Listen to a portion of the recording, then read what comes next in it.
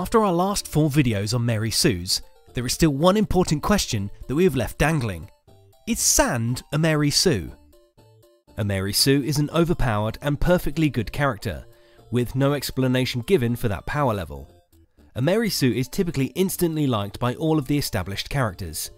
Yet at the same time, a Mary Sue doesn't have much of an actual personality. Since the other characters have no apparent reason to like them so much, Mary Sues feel like a wish fulfillment fantasy, more than they feel like actual characters in the story. Finally, being perfectly good and overpowered, typical Mary Sues are also never embarrassed and never fail in important ways, which is one reason why Mary Sues are typically considered bad screenwriting. So let's find out if Sand is a Mary Sue.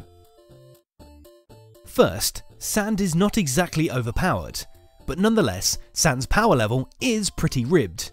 For example, the inhabitants on Tatooine all have to adapt to sand in different ways, from wearing Bedouin cloaks to farming moisture. Nonetheless, even though Sand is pretty powerful, we can't necessarily say that Sand is overpowered, because the inhabitants do manage to adapt to sand and get their way.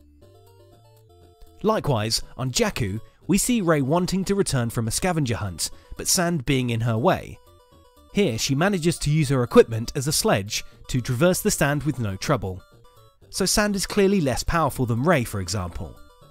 And even though BB-8 moves by way of spinning his body, which is one big ball, BB-8 still manages to negotiate Sand with no trouble.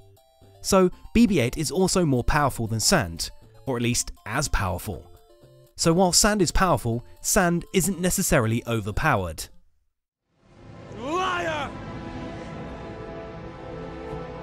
No! You're with him! Next, we'll look at whether Sand has an unexplained power level.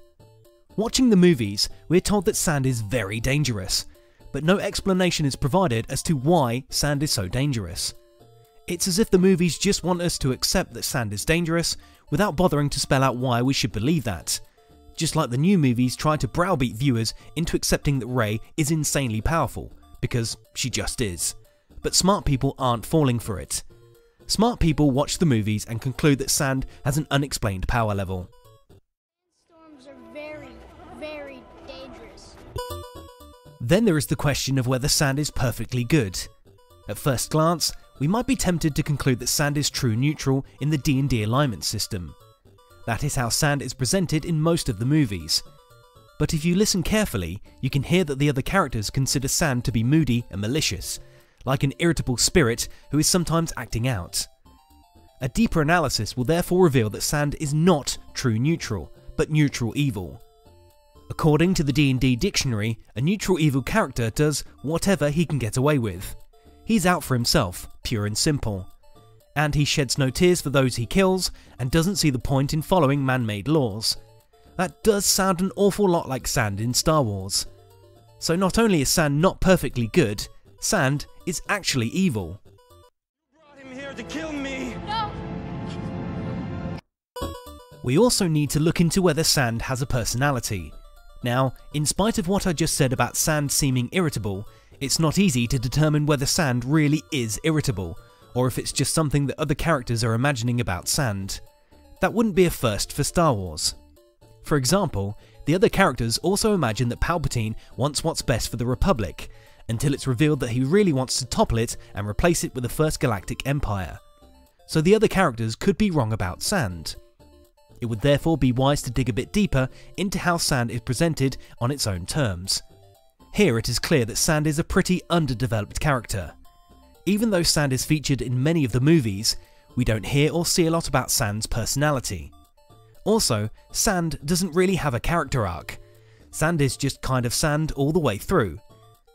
A more careful analysis, that the one that immediately jumps out to the viewer, will therefore reveal that Sand doesn't have a personality.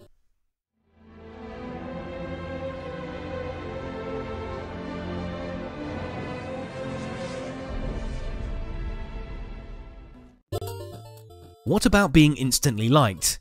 Here, comparing Sand to the other characters, we see that Sand gets kind of a rough deal in the lineup.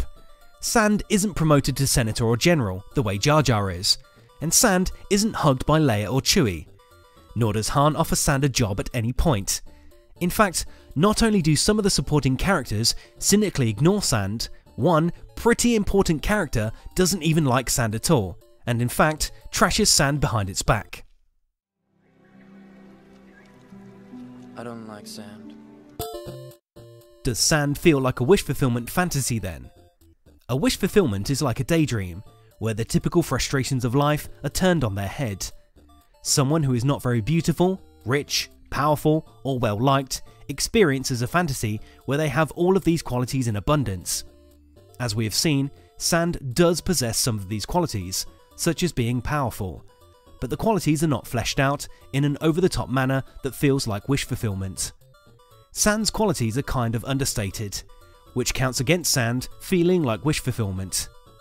Also, by wide agreement, the new movies espouse a radical feminist and progressive worldview, and as been suggested to me by the Ore Cabinet, Sand can easily be seen as a metaphor for how feminists view the patriarchy, since Sand is rough, coarse, irritating, and gets everywhere.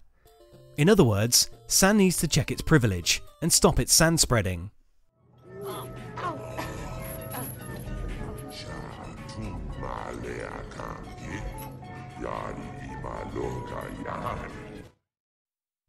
Finally, we must look at whether Sand fails or is embarrassed in important ways. Of course, Anakin talks smack about Sand, but Sand isn't there to hear it, so we cannot know how Sand would have reacted, or whether Sand would have been embarrassed. We can see that Sand tries to get in the way of other characters at times, and one could argue that Sand doesn't succeed in besting them. But at the same time, we cannot say how badly Sand is dented from losing these tests of strength. It seems like Sand just shrugs off these defeats. Furthermore, Sand doesn't have an arm or leg cut off, and Sand doesn't step in poop or get smacked in the ass by R2-D2. A fair analysis must therefore conclude that Sand isn't embarrassed and does not fail in important ways.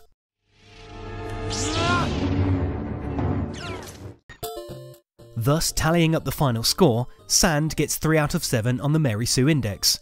1 point for having an unexplained power level, 1 for having no personality, and 1 for not being embarrassed or failing.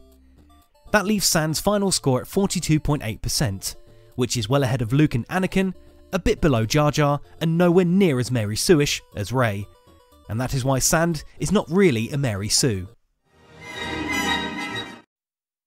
Hey guys, I just wanted to do a shout out since I got my first YouTube Patreon since the last video. Of course there is no pressure to support the channel, but thanks man, I appreciate it. I don't really know how to use Patreon yet, so if any of you out there have any ideas of what to do, I'm all ears. I'm willing to put patrons in the on-screen credits and share the writing scripts like I see other channels doing, but are people really interested in that kind of thing? Thanks for watching and let me know in the comments.